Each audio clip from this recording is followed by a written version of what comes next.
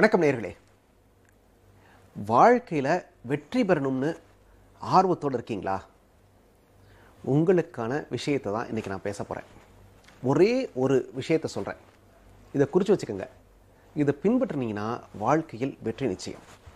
நான் 10 பாயிண்ட் 20 பாயிண்ட்லாம் சொல்லலை, ஒரே ஒரு பாயிண்ட். ஒரு பாயிண்ட் ரொம்ப சிம்பிளான பாயிண்ட் தான். வாழ்க்கையில் வெற்றி பெறணும்னா நீங்கள் பின்பற்ற வேண்டிய ஒரே ஒரு விஷயம் என்னென்னா, உங்களுக்கு எது தேவையோ அதில் கவனம் செலுத்துங்கள். அவ்வளோதான். உங்களுக்கு எது தேவையோ அதில் கவனம் செலுத்துங்கள். Focus on what you want. ரொம்ப சிம்பிள். இது எங்களுக்கு தெரியாதா சார் அப்படின்னு நீங்கள் கேட்கலாம். நமக்கு என்ன பிரச்சனைனா, எல்லாமே தெரியும், ஆனால் எதையும் நம்ம ஆழமாக போய் யோசிப்பதில்லை, அதற்கான திட்டங்களை வரையறுப்பதில்லை.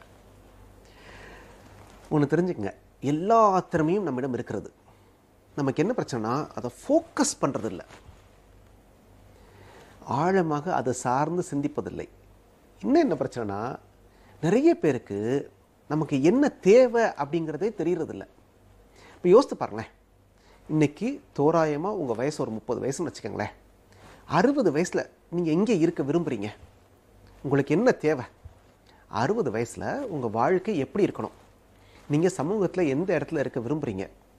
உங்கள் கரியரில், உங்கள் வேலை சார்ந்த உங்கள் தொழிலில் இல்லை வேலையில் எந்த உயரத்தை எட்ட விரும்புகிறீங்க?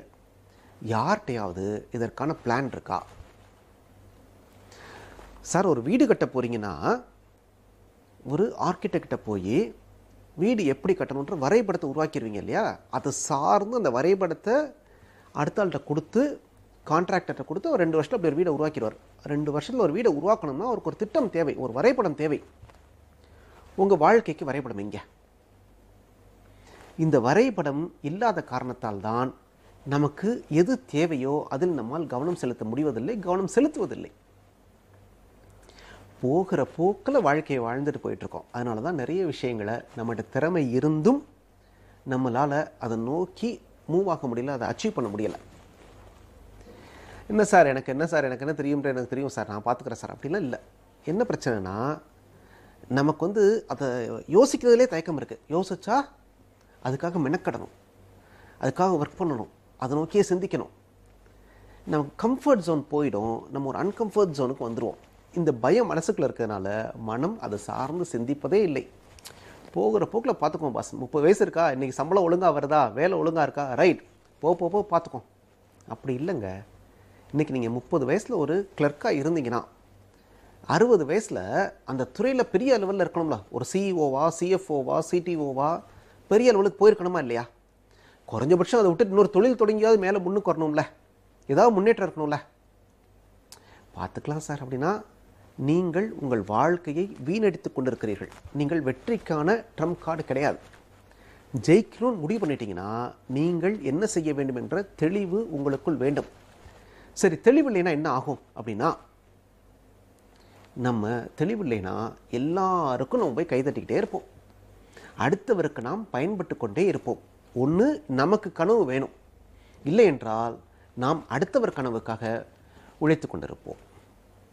உங்கள் கனவுக்கு உழைக்க ஆட்கள் தேவையா, அல்லது அடுத்தவர் கனவுக்காக நீங்கள் உழைக்க தயாராக இருக்கிறீர்களா? இப்போ சார், நான் எங்கே போகிறேன்ற தெளிவே இல்லைன்னு வச்சுக்கோங்களேன். என்ன பண்ணுவோம்? நம்ம நேரம் இப்போ எப்படி வீணாக போயிட்டுருக்கு? எல்லாருக்கும் கை தட்டிகிட்ருக்கோம். சினிமாவுக்கு போகிறோம், நேரத்தை வீணாக்குறோம். டிவியில் சீரியல் பார்க்குறோம். இது தவிர கிரிக்கெட், ஐபிஎல், T20 என்னென்ன இருக்கோ, one day cricket match, test match எது போட்டாலும் அதை பார்க்குறோம், கை தட்டுறோம். வாட்ஸ்அப், சோஷியல் மீடியா, இதனால் யாருக்கு லாபம்? நீங்கள் கைதட்டுகிற போது அடுத்தவன் பணம் சம்பாதிக்கலாம். நீங்கள் ஒவ்வொரு தடவை கைதட்டுகிற போதும் அங்கே அவங்களுக்கு பிராண்ட் வேல்யூ கூட்டிகிட்டே இருக்குது. இன்றைக்கி விராட் கோலியுடைய பிராண்ட் வேல்யூ 750 கோடி ரூபாய். அவர் மீது 20 நிறுவனங்கள் பணம் கட்டியிருக்கு விளம்பரத்துக்கு. அவரை விளம்பர தூதுவராக பயன்படுத்திட்டு இருக்காங்க. எப்படி? நீங்கள் நிறைய தடவை கைதட்ட போய்.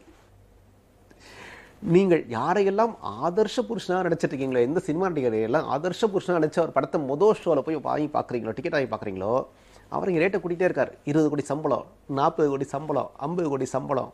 இப்போ யோசிச்சு பாருங்கள், நீங்கள் கைதட்ட உங்களுக்குள் எந்த மாற்றமும் நிகழவில்லை. உங்கள் வாழ்க்கை அப்படியே இருக்கிறது. ஆனால் வேறு யாரோ சம்பாரிச்சுக்கிட்டே இருக்காங்க. இப்போ அந்த வேறு யாரோவாக நீங்கள் ஏன் மாறக்கூடாது? ஏன்னா அவ்வளோ திறமை உங்கள்கிட்டே இருக்கு. உலகில் பிறக்கிற ஒவ்வொரு மனிதனுமே திறமையான மனிதன் தான். நம்ம அந்த உழைப்புக்கு நம்மளை ஈடு கொடுக்க பயந்துக்கிட்டு அடுத்த ஒரு உழைப்புக்கு உட்காந்து சோம்பேறித்தனமாக கைதட்டிட்டு இருக்கோம். யார் எங்கே கூப்பிட்டாலும் போயிட்டுருக்கோம். அரசியல் பேசுகிறோம், நம்ம சினிமா பேசுகிறோம். இது எதுவுமே நமக்கு சம்மந்தம் இல்லை. எதுவுமே நமக்கு காசு தர போகிறதில்ல. நம்மளை முன்னேற்றி கொண்டு போக போகிறதில்ல. இருந்தாலும் எல்லாத்துக்கும் கூட போய் நிற்கிறோம் சார். நமக்கு என்ன தேவைன்ற தெளிவில்லாத காரணத்தால் எல்லாரும் நம்மளை பயன்படுத்திட்டு போயிட்டே இருக்காங்க. இந்த கேள்வி எப்போது நமக்கு வரும்னா, நம்ம வேலை இல்லாமல் இருப்போம் பாருங்க. வேலை போச்சு, வருமானம் போச்சுன்றப்ப, அடடா இவ்வளோ நாள் வேஸ்ட் பண்ணிட்டோமே, நம்ம தான் புதுசாக கற்றுக்கிட்டு இருக்கலாமே, புதுசாக முயற்சி பண்ணியிருக்கலாமே, வாழ்க்கையில் ஜெயிச்சிருக்கலாமே. உங்கள்கிட்ட ஆதாரமாக இருக்கக்கூடிய ஒரு விஷயம் பறிபோகிற போது தான் உங்களுக்குள் ஒரு தேடல் வருகிறது, ஒரு தேவை ஏற்படுகிறது. அப்போ உட்காந்து வருத்தப்படுறீங்க. 50 வயசில் பையனை படிக்க வைக்க பணம் சேர்த்து வைக்கல அப்படின்றப்ப, 50 வயசில் பொண்ணை கல்யாணம் பண்ணுறதுக்கு பணம் இல்லை, வெளியே போய் கடன் வாங்கணுன்றப்ப, இந்த 20 வருஷம் இளமை எப்படா கழிச்சோம், ஏன்டா வீணாக்கணும், ஏன் நம்ம பணம் சம்பாரிச்சு சேர்த்து வைக்கல, எப்படி பணம் சேராமல் போச்சு, எப்படி நேரம் விரயமாச்சு, வாழ்க்கையில் நம்ம ஏன் முன்னேறாமல் அதே நிலையிலே இருக்கோம். அப்போ நமக்கு என்ன தேவை, எப்போ தேவைன்ற தெளிவில்லாத காரணத்தால் தான் நாம் வாழ்க்கையில் எல்லாவற்றையும் இழந்து கொண்டிருக்கிறோம். குறிச்சு வச்சுங்க, 45 வயசு 50 வயசுக்கு மேலே நீங்கள் ஓட முடியாது. இன்றைக்கு உத்தரவாதம் இல்லாத ஒரு வாழ்க்கை சூழலை வாழ்ந்துட்டுருக்கோம். உத்தரவாதம் இல்லாத தண்ணீர், தூய்மை இல்லாத தண்ணீர் கூட வச்சுக்கலாம், தூய்மை இல்லாத காற்று, தூய்மை இல்லாத இயற்கை. அதனால் என்ன ஆகுதுன்னா, உடம்பு வெகு வேகமாக கெட்டுவிடுகிறது. மூட்டு வலி, உடம்பு வலி, சக்கரை நோய், நிறைய நோய்கள் உங்களுக்கு 45-50 வயசில் வந்துடுது. அதற்குள்ளாக உங்கள் தேவை என்னங்கிற தெளிவை தெரிந்து கொண்டு அதை நோக்கி உங்களை நீங்களே டெவலப் பண்ணணும், புதுசாக கற்றுக்கணும், புதிய புதிய விஷயங்களை நோக்கி ஓடணும், நிறைய விஷயங்கள் தெரிஞ்சுக்கணும். நாளைக்கு ஒரு ப்ரொமோஷன் வரணும்னா உங்களை ப்ரிஃபர் பண்ணணும் மேனேஜ்மெண்ட்.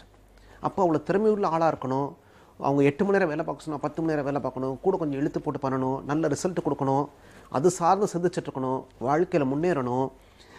அப்போனா என்ன ஆகும்னா, அந்த கைதட்டுற வேலையெல்லாம் விட்டு போயிடும். எனக்கு 1008 வேலை இருக்குப்பா, நான் பிஸிப்பா, நான் என்னுடைய வாழ்க்கையை பார்த்துக்கிறேன்ப்பா அப்படின்ற தோணல் வந்துடும். நம் வாழ்க்கையை நாம் பார்த்து கொள்கிற போது நாம் வெற்றி பெற்று விடுவோம் இல்லையா? ஆக வெற்றி பெறுவதற்கென்று முதல்ல ஒரு நல்ல வரைபடம் வேணும். நீங்கள் எங்கே போகிறீங்கன்ற தெளிவு வேணும். அந்த தெளிவு கிடைச்சதுக்கப்புறம் அதற்கான ஒரு வரைபடம், திட்டமிடல் வேணும். திட்டமிடல் வந்ததுக்கப்புறம் அதை நோக்கி உழைக்கணும். உழைச்சதுக்கப்புறம் தான் வெற்றி நம்மை தேடி வரும். சரிங்களா? நான் முதல் சொன்ன பாயிண்ட்டுக்கு வரேன். வாழ்க்கையில் வெற்றி பெறணும்னு நினச்சிட்டிங்கன்னா ஒரே விஷயந்தான், உங்களுக்கு எது தேவையோ அதில் கவனம் செலுத்துங்கள். அப்படி கவனம் செலுத்தினால், அதிலேயே ஈடுபட்டால் நீங்கள் வாழ்க்கையில் வெற்றி பெற முடியும். நன்றி.